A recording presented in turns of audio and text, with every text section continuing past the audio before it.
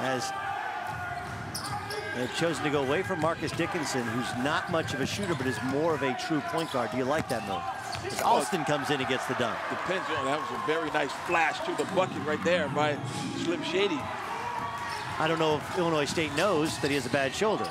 Yarborough steps into one from 15. It's nice.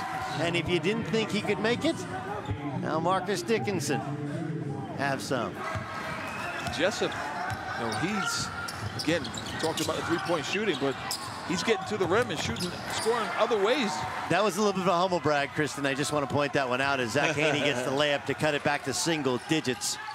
And if you wonder, as Malik Yarborough drives in, and one, he's fouled by Marcus Dickinson. Here's Jessup. A few returners from last year's squad.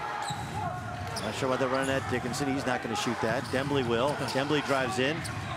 Absorbs contact. Misses. Wacker gets it back and misses the layup. Wow, that was huge. That was huge, Doug. Wacker point-blank range.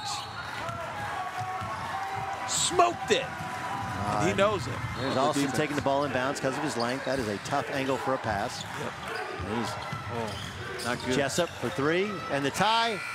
Oh, the Broncos go home to get healthy after unfortunately falling to 1-2 in the Cayman.